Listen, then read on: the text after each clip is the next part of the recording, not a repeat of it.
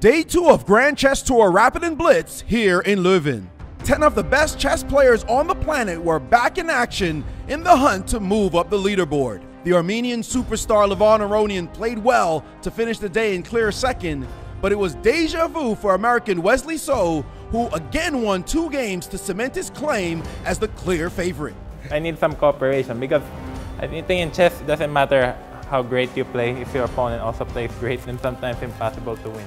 A huge 6 points are up for grabs on the final day of Rapids. Day 3 excitement coming up next.